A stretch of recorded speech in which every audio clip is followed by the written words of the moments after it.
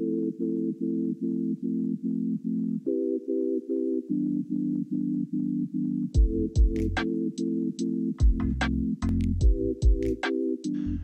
today on Price Check, we're going to take a look at a category that befuddles new collectors and experienced collectors alike, and that is Russian sterling silver.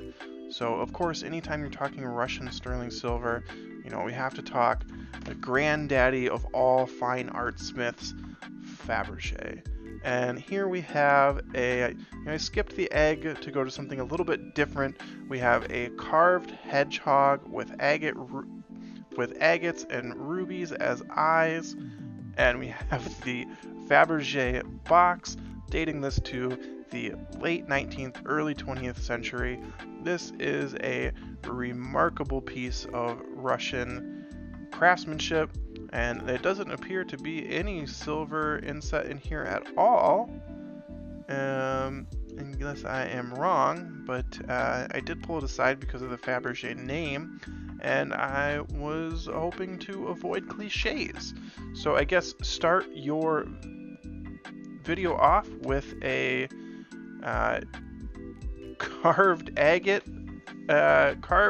stone with some quartz when it's supposed to be out silver, and I guess you've done that. So let's move over to stuff that's a little more normal for what you might expect for Russian silver.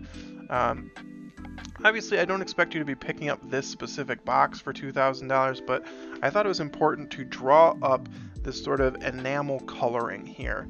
This is very typical of fine Russian silver work, late 19th, early 20th century, even pushing mid 20th century. We're still getting this sort of very colorful design.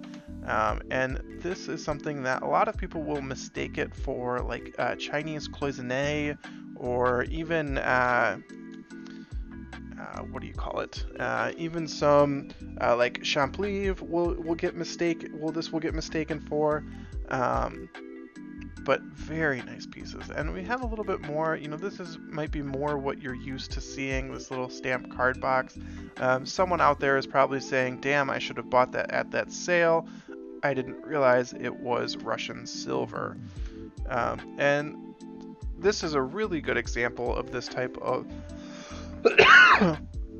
colorization that you might get. We've got a little hallmark in there that you can see, and all of these little turquoise beads and other colors set in enamel. And the turquoise is set in enamel too. Those wouldn't be beads. Very nice. And again, another Russian spoon with the same stylizations that we're seeing elsewhere. A lot of these Russian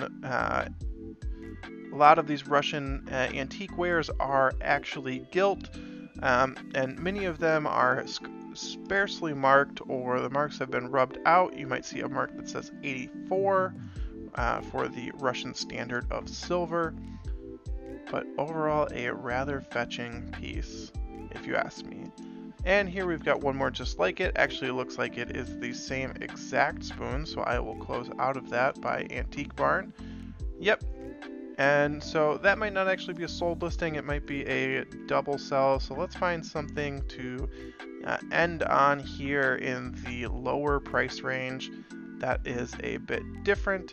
This is awesome. I'm going to guess it is early 20th century, which the listing kind of gives away, but you can tell based on the stylizations. We've passed the high Victorian period. We've moved into very refined early 20th century. That is really rather fetching, with all the little paw prints too.